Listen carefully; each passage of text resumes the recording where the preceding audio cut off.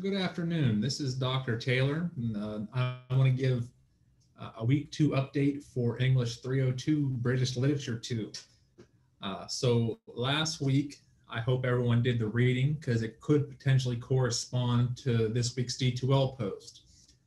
But for this week, let us take a look at our course schedule to see what it is we need to do this week. So I will share my screen.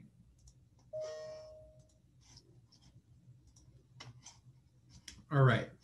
So the first thing I'd like to clarify, and a couple of you emailed me about the poetry of William Blake. When I designed the class, I was much tougher, but now I'm getting softer in my older age. For the William Blake poems, I need you to read from Songs of Innocence, The Lamb, The Little Black Boy, and The Chimney Sweeper.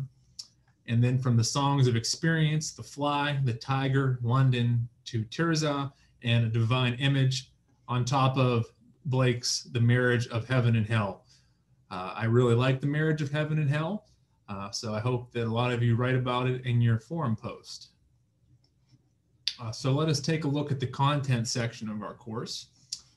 And if we take a look at week 2, 131 to 26, you do need to read through the poems that I had just mentioned, plus the brief excerpt from Mary Wollstonecraft's From Vindication of the Rights of Women.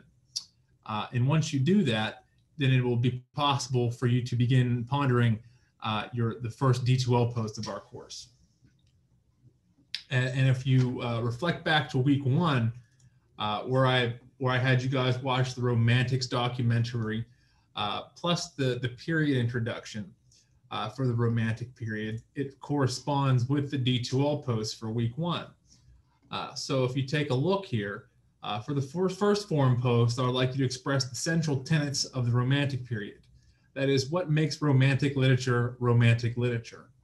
It would be useful to examine pages 10 to 20 of the Norton Anthology from the period introduction.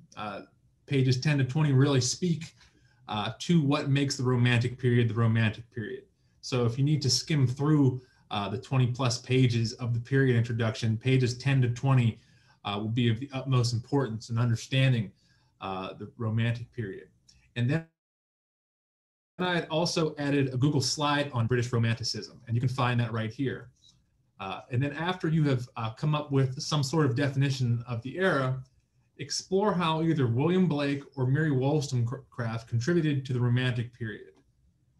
What do they say in their works that express some of the tenets of the time period? You can either pick a poem or two of Blake's or a chapter or portion of Wollstonecraft. Your post should be between 150 to 250 words. You must read 5, but you do not have to respond to any. And the reason I decided you don't have to respond to any is because in my 6 years of teaching, when I read through the forum posts, everyone's always like, I agree with what you said about this author. It's such a good perspective. So I'm going to try to figure out more creative ways throughout the course of this semester for you to respond to your peers that take away your ability to say, I agree, or I thought your insights were so amazing. I had a friend in graduate school who was very mean in the discussion forums, but it was useful because he came at your ideas and he made you think. Well, I'm not encouraging you guys to be mean in the discussion forums, but don't have any problem poking or prodding at someone's argument if you find that you don't agree with it. I don't have a problem with that, but still maintain some degree of civility. And then if we go into the actual discussion forum, a couple have already done it, but be reminded that the post is due Sunday, February 7th at 11:59 p.m. So be sure to get that in because there won't be any backtracking on this. And I think that pretty much covers everything that we need to do for our class. If you didn't do the readings first week or you were a late edition, do watch the documentary. And then if you have to play catch up with the Romantic period, read pages 10 to 20 of this, what I have printed out here or scanned for you guys. 10 to 20 would be most useful. And then read the select poems from William Blake. You just check the announcements. Read from Vindication of the Rights of Women in the Norton Volume D, and then complete the forum post. I will be chiming into the forums throughout the course of the week. So do know that since this is an online class and we aren't meeting face to face, I will play a more active role in commenting in the discussion forums.